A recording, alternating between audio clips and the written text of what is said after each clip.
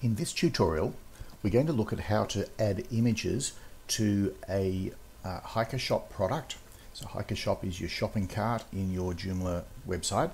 To get to the Hikashop control panel that we're looking at here, simply log on to Joomla, go to Components and down to Hikashop, and this is where we end up.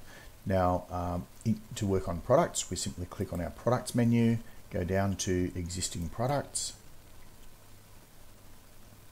and you'll see here lists of products by category and showing the images that are currently against those products. If we scroll down, we find one here. This is a standard image that is used when there's no image available on this particular website. That can be changed on different websites, but that's what we've put in for this one. To change this image, just click on the product name, and it brings up all the product details. And over here is where we put our images. There's two ways to do images. You can click on the upload image. That's where you get an image from your website and load them onto the hosting server. Or if the image already exists somewhere on the server, and we may have some for this product, we'll just have a look.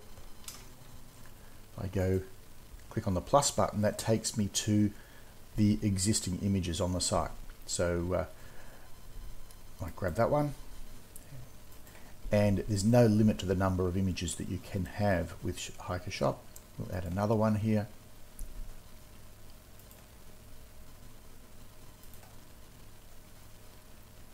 And after you've done that, typically what happens is you realize you've done them in the wrong order. To move them, simply click on the image and drag. The one on the left is always the featured image on the site. So you can reorder if you've got more there. Let's add another one just as an example.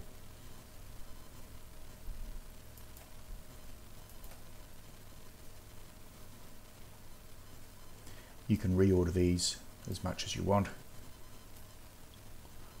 Just drag and drop, very simple.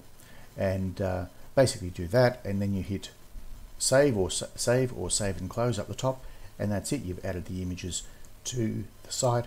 The Hikashop does resize the images automatically as you upload them, but it is still best to try and keep the images as small a load size as possible, just for the speed of the website.